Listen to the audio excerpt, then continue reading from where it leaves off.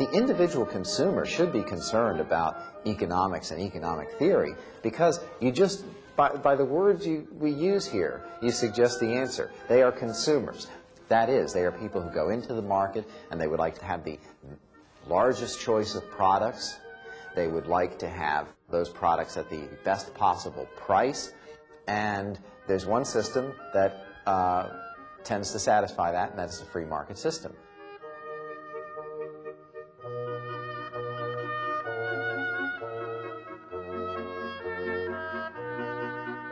Well, all that stuff is economics, and whether or not we have jobs, how much we're taxed, how much inflation we have, whether we have good housing or poor housing, whether we have lots of food or little food, or VCR or a CD player or any of that stuff, that's all economics. And so therefore, everyone is living economics every day of the year.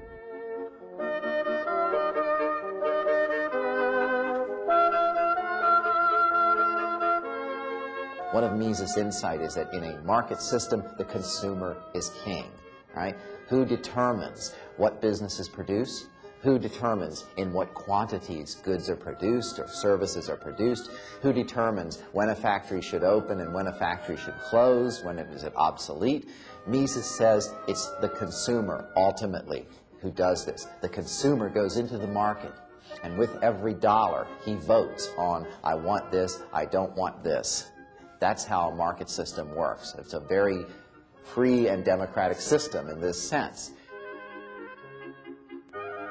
And if we don't understand it, as many societies have not, we end up like Eastern Europe. There's no food in the stores. Or where they have massive systemic problems of economic coordination, where they've got grain rotting in the fields and no bread. That's what happens when people don't understand economics.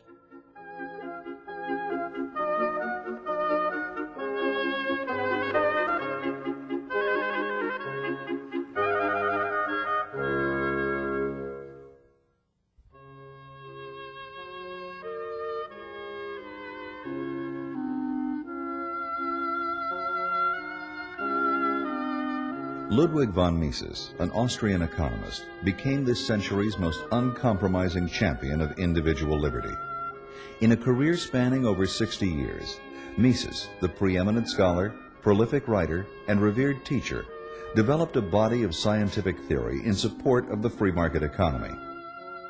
Mises set out to prove that economic prosperity laid not in the hands of interventionist government, but in the unrestricted actions of individuals, buying, selling, and producing in an open market. Having witnessed the abuses of statism during the communist and fascist tides that swept Europe into the darkness of 2 world wars, Mises fought the prevailing statist political and economic policies of his time for the advancement of freedom. And you have to admire the wonderful austerity of an intellect that could pursue truth in the kind of atmosphere he came into, when the alternatives were simply assumed to be one or the other version of statism. He understood that they were all the same thing, that they were all doomed to fail, at least to fail in their terms. They do succeed for their rulers, not for their subjects.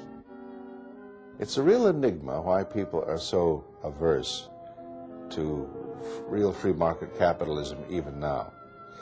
Here we are in the century that has seen Lenin, Stalin, Mao, Hitler, Castro, Pol Pot, and we're still being warned against the robber barons of the 19th century.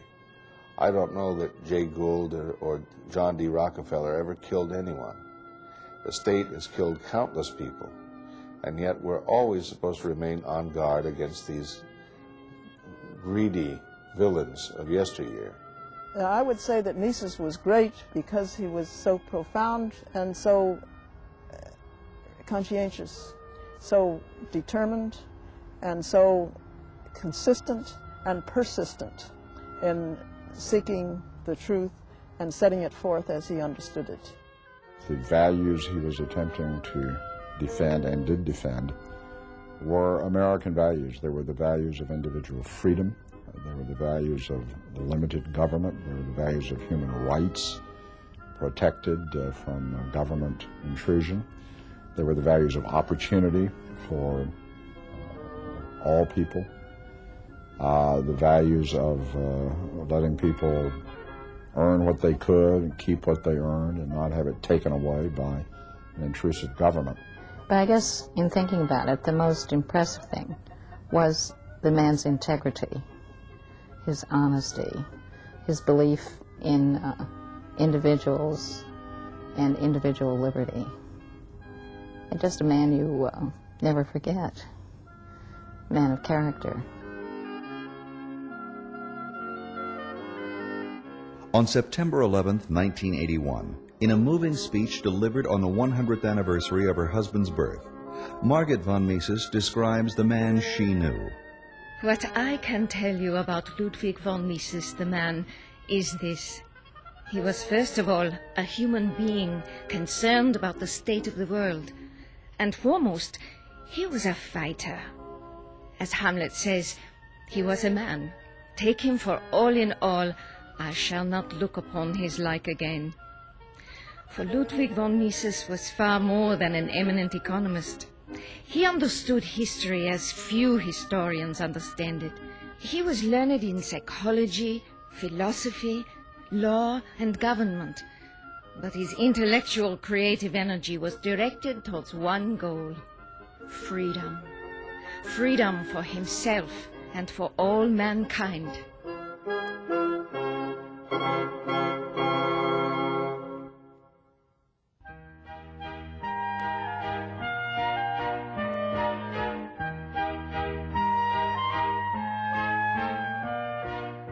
As a young boy in Vienna during the late 1800s, Mises developed an intense interest in history.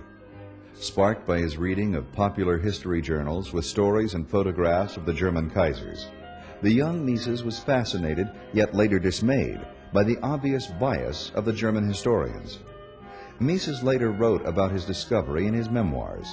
I was then not yet 7 years old and devoured those articles with insatiable fervor. But it was my intense interest in historical knowledge that enabled me to readily perceive the inadequacy of German historicism. It did not deal with scientific problems, but with the glorification of Prussian policies and Prussian authoritarian government. Mises discovered when he was a young student that historians and other experts in social sciences were not as devoted to the pursuit of truth as they had thought. They were influenced by their own ideology and a hidden agenda and worship of the state. By 1900, practically everyone in the German-speaking countries was either a statist or a state socialist. Capitalism was seen as a bad episode which fortunately had ended forever. The future belonged to the state.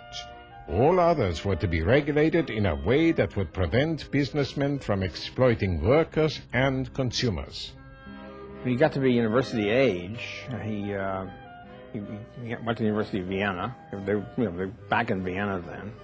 And at that time he was sort of an ordinary left liberal, sort of I guess known in those days as a Fabian socialist. And he was set to investigating the housing problem. And I guess he did a paper, a master's thesis for professor. Meantime, he read Karl Menger's Principles of Economics. Karl Menger was the founder of the Austrian School of Economics. He was the major professor at the University of Vienna. And he read it and that changed his life. He then saw that economics was really a theory, it was a whole way of looking at the market. And it was a set of laws that you could apply to any situation. And then using that, he was able to analyze the housing situation and show that basically the problem with housing in Vienna, taxes were too high, property taxes were too high, and there was a dearth of housing. Mises had witnessed firsthand how government intervention in the housing market had created a shortage of low-cost rents for the laboring poor in Vienna. High taxes levied on real estate profits had created a disincentive for entrepreneurs to invest in additional housing. It then dawned on me that all the real improvements in the conditions of the working classes were the result of capitalism, and that social laws frequently brought about the very opposite of what the legislation was intended to achieve. To the extent that we're taxed, we literally don't know what we're doing. The fruit of our action, the consequence of our action, is taken from us. It may be put to good use. It always allegedly is. I'm skeptical of that. But let's give the state the benefit of the doubt. Let's suppose Tip O'Neill really is another Mother Teresa, and that people like this are using our money more charitably than we would. Okay, but we don't know that. So, humanly speaking, we're simply not going to keep making the same effort we did before to acquire it. I always say there's a three-word lexicon that explains the tax economy: need, greed, and compassion. Need now means wanting someone else's money. Greed means wanting to keep your own. And compassion is the sentiment of the politician who wants to arrange the transfer. These good old words have been completely perverted, in other words, by the tax economy.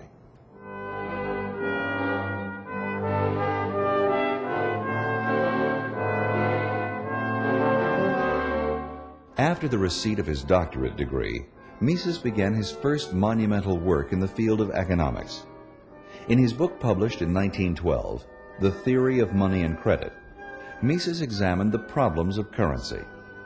The Austrian theory explains, in a way that other schools of economic thought have been unable to explain, why it is the government, the central bank, the overextension of credit, the creation of too much money, that in effect, inevitably almost, sets the stage for an economic downturn. And of course, politicians, being very short-sighted and only thinking to the next 6 months or the next election, will like the euphoric short-term sense that you get from excess money creation, but they never could quite understand why that creates bad economic conditions down the road, as individuals and businesses and the economy are unable to sustain the economic activity that has been generated by that easy money policy.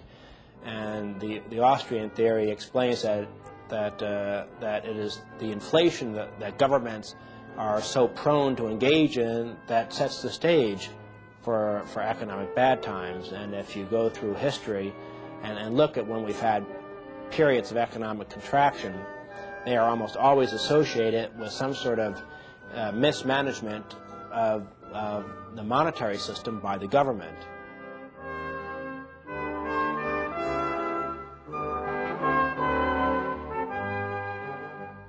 Mises argued very strongly for the gold standard because he was aware of the fact that if you had a gold standard, you couldn't have a government agency, the central bank, counterfeiting the money, because he knew that caused the business cycle, and he didn't want a business cycle to be reoccurring.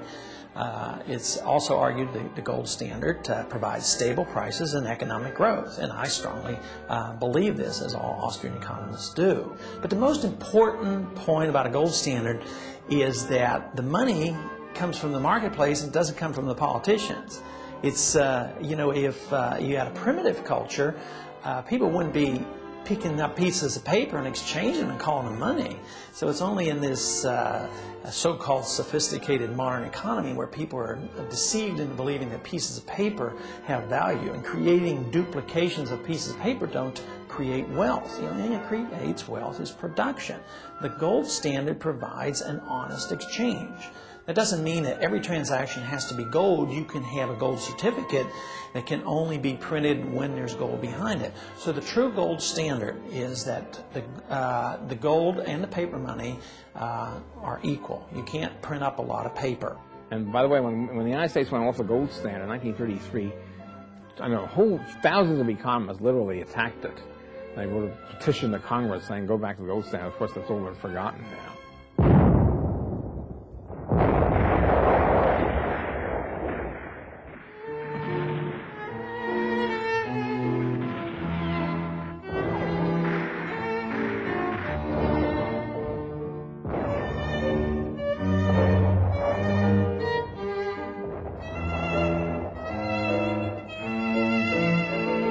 The outbreak of World War I interrupted the careers of many people in Europe, and Mises was no exception. After 3 years at the front as an artillery officer, Mises developed typhoid and spent the remainder of his service working for the economics division of the Ministry of War. And after the war, he couldn't get a paid teaching post, and he got this privat docent post at the University of Vienna, where he had a seminar, but he couldn't. But he was discriminated against, and he was the lone man on the totem pole in the department, and he couldn't find a paid post anywhere. There were three. Well, his friends and students say there were three reasons for this. One, that he was Jewish, and anti-Semitism was already rampant in Austria and in Germany. Two, that he was believed in laissez-faire, uncompromising laissez-fairist, and Germany and Austria were both moving rapidly toward the idea of the corporate state, essentially fascism, or Marxism. These were the only two options. Either you're a Marxist or a fascist. And so laissez-faire is considered reactionary, Neanderthal, evil, and that sort of stuff. And three, he was uncompromising. In other words, he was personally, people called him abrasive. I didn't find him abrasive at all, ever. He was a very extremely sweet and lovable person. And but what he was totally uncompromising. He wouldn't give in. He wouldn't say yes, you're right half the time or something like that. He wouldn't start qualifying immediately and say yes, socialism was very good. There's one slight flaw here which I like to explore. He just smashed them. So the story is if he had one or two of these defects, it wouldn't be so bad. But three was too much. Well, many people don't get recognized until after they're gone, and it's apparently true in Mises' case. He had recognition, he had some, but not from academia, not from the establishment. And as I say, he was so devoted to his pursuit of truth that he just kept on.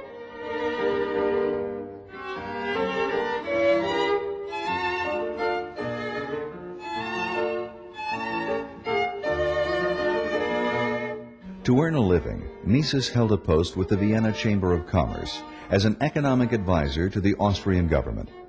It was here that Mises wielded considerable influence into Austria's political and economic destiny.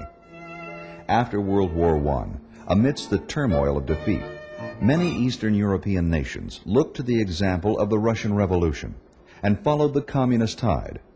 Austria's fate now laid in the hands of its Marxist leader, Otto Bauer.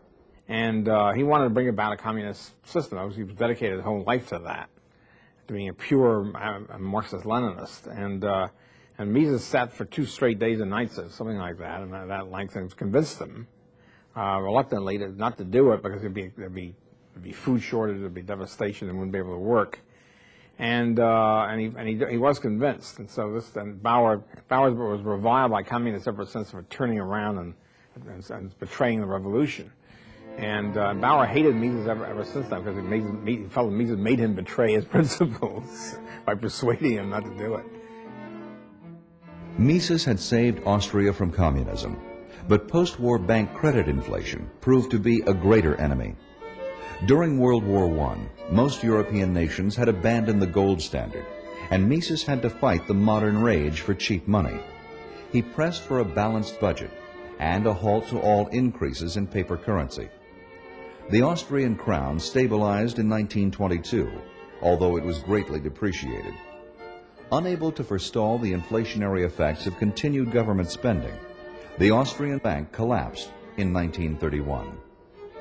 Mises also predicted the Great Depression, but the only economist in those days, because he realized, because of his business cycle theory, that there was going to be a big crash, and everybody else was saying, no, we have a new era, we have a central banking, we have a Fed, and therefore it's going to be permanent prosperity without depression. And meantime, while he was doing this, he was teaching at the University of Vienna and writing great books, marvelous books, plus he was holding a private seminar in his Chamber of Commerce office, which was totally unaccredited, and nobody gets anything from it.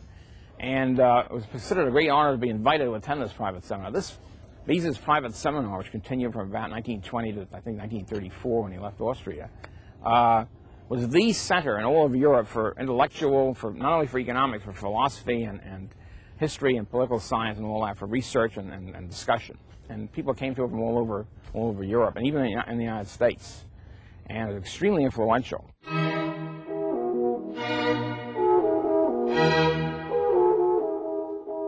All who belonged to this circle came voluntarily, guided only by their thirst for knowledge.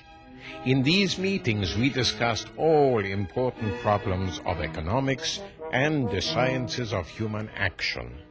In this circle, the younger school of Austrian economics lived on. In this circle, the Viennese culture produced one of its last blossoms. Here, I was neither teacher nor director of the seminar. I was merely primus inter pares, first among peers, who himself benefited more than he gave. One of Mises' famous students, Felix Kaufmann, who was a philosopher of science, made up a whole set of songs about the Mises seminar that took Viennese songs of the period and put lyrics about Mises in it. And they sang it to us at this Vienna a few years ago. It was just great. Freitag ist, gibt es ein Mises Privatseminar. Und dort geh ich hin, wenn auch ein Mittag ist, süß und duftend wie keiner noch war. Denn der Blütenduft muss vergehen, doch die Wahrheit, die bleibt bestehen. Und die Wahrheit findest du in Mises Kreis.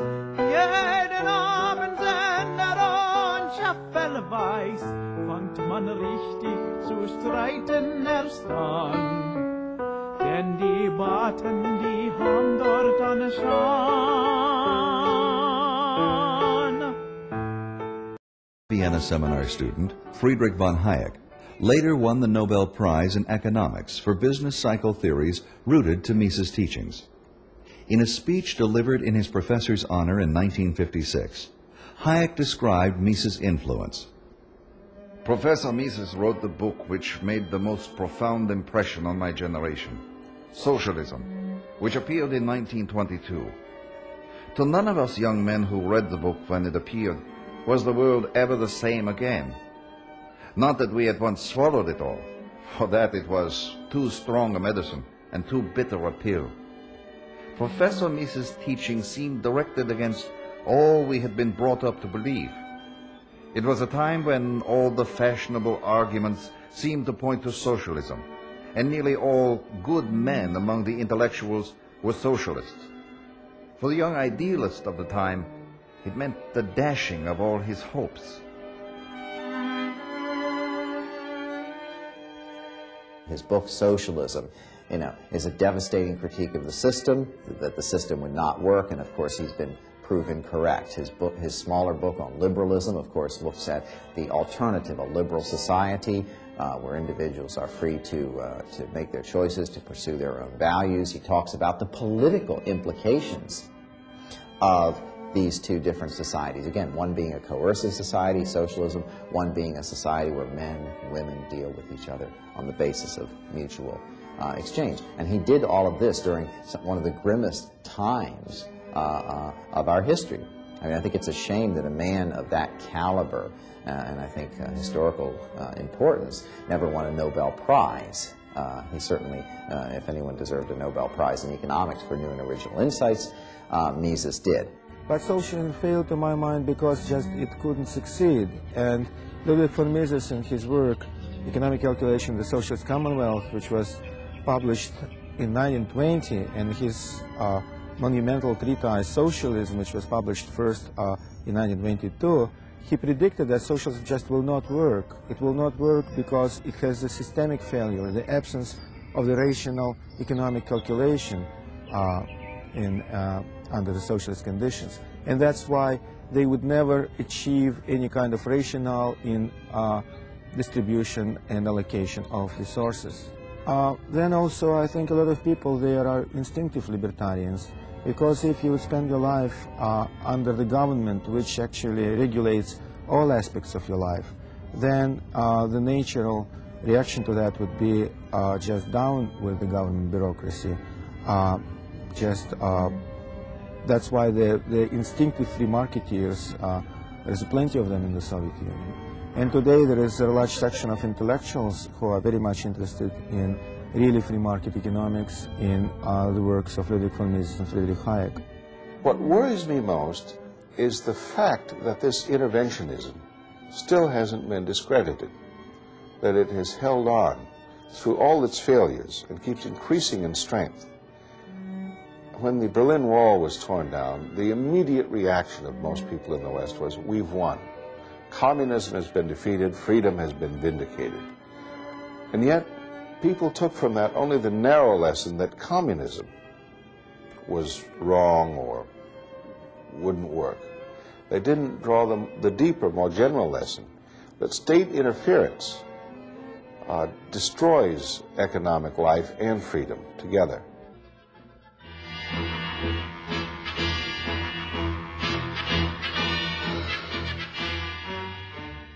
Anticipating the arrival of Nazism in Vienna, Mises took a teaching position in Geneva, Switzerland in 1934. It would be his only full-time professorship in his lifetime. Shortly thereafter, in 1938, Hitler invaded Vienna.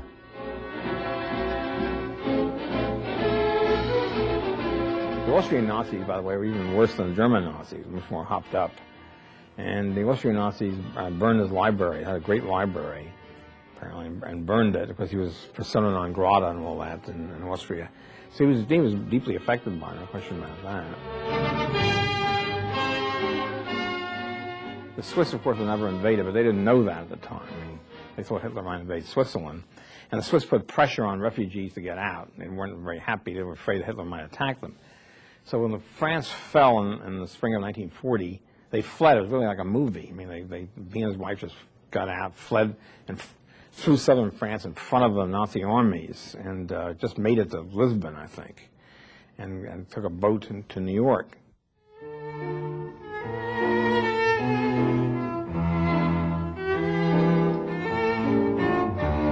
When Mises was forced to flee Europe in 1940, all of his hopes and dreams were shattered. He had to leave his beloved Europe, and he had to come to the United States without a job, without any prospects, and at the age of about 60, and fleeing in this whole terrible situation. So obviously, it was a real tremendous trauma for him.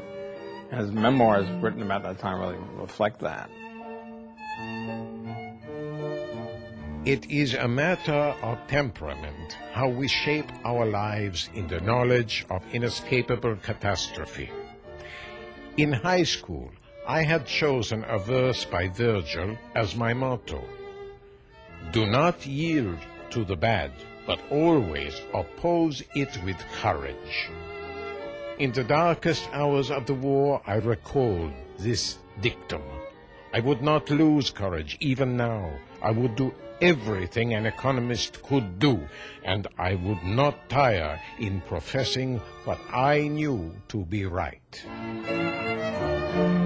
So he comes to the United States, and by that time the American intellectual atmosphere was even worse than I depicted in World War I, because when the Great Depression came, it was blamed on capitalism, it was blamed on the free market. The assumption was in the 1920s we had a free market, therefore something must have been screwed up by the free market, and therefore you need socialism, and to correct it.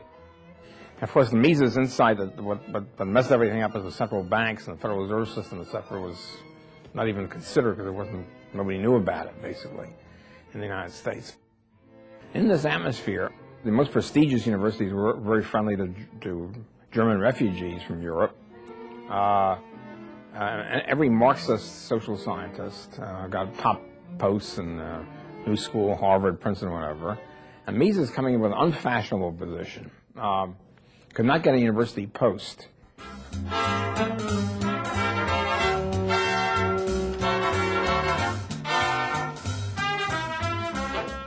Henry Hazlitt, a columnist for the New York Times, had reviewed Mises' book on socialism in 1937. This book, Hazlitt wrote, is the most devastating analysis of socialism yet written. Mises has written an economic classic in our time. Hazlitt befriended Mises in New York, and with the help of Larry Fertig, a free market businessman, they secured Mises a teaching post at New York University.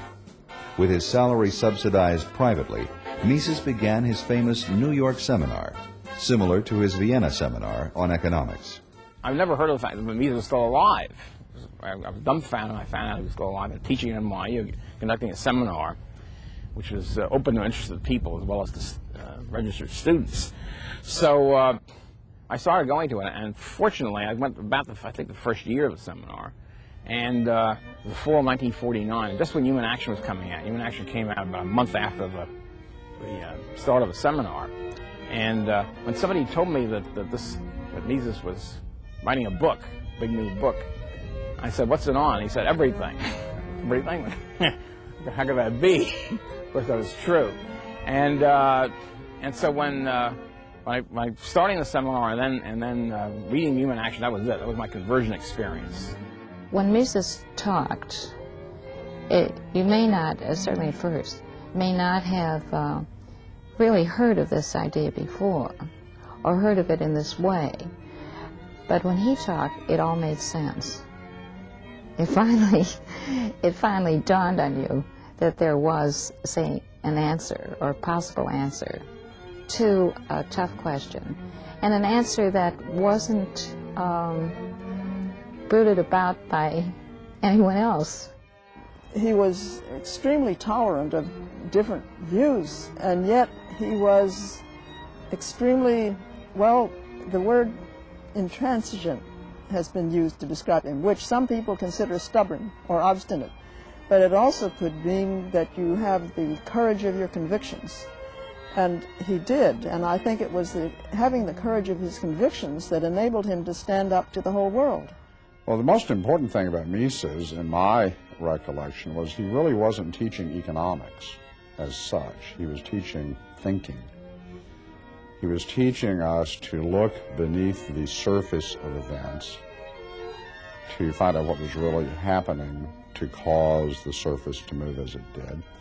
He was teaching us to be disciplined in our way of thinking, not simply to be confused by random phenomena, but to look for patterns, to look for reasons, to look for order in the phenomena. And he taught us to question our implicit assumptions about things. And he was very interested in discussions at that level before one got to the econ. As you know, Human Action is really not a book about economics. It's a book about people, a book about the world, and it's a book about human behavior and thinking. Many free market thinkers begin, as it were, by talking about the economy. They say, well, the market is good or bad for one reason or another. More bathtubs or less bathtubs or something like that. Mises started right at the basis. His economics was grounded in human nature. Mises said that man has a certain nature, that human action as such is action towards ends. It's setting priorities. It's setting goals. He looked at man, as it were, from a philosophical perspective. And then he built his economics on man's nature as a rational creature with free will, a creature who could act. And in that sense, it's the most firm foundation for economics from human nature.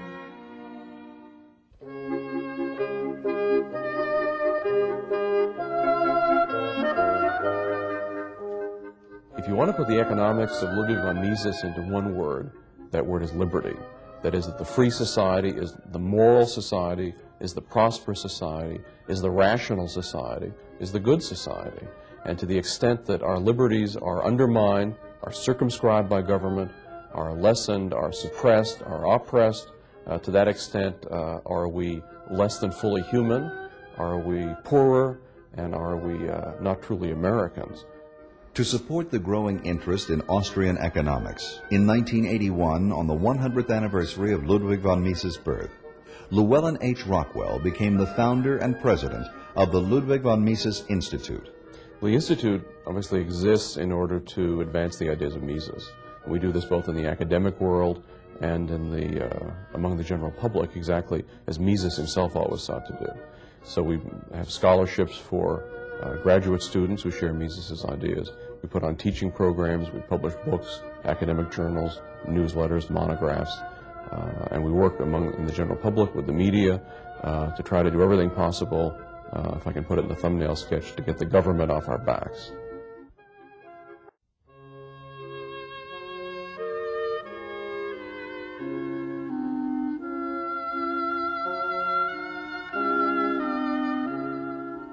all of the spiritual and material achievements of Western civilization were the result of the idea of liberty. Everyone carries a part of society on his shoulders. No one is relieved of his or her responsibility by others, and no one can find a safe way out if society is sweeping towards destruction. Whether he chooses or not, every man is drawn into the historical struggle, the decisive battle into which our epoch has plunged us.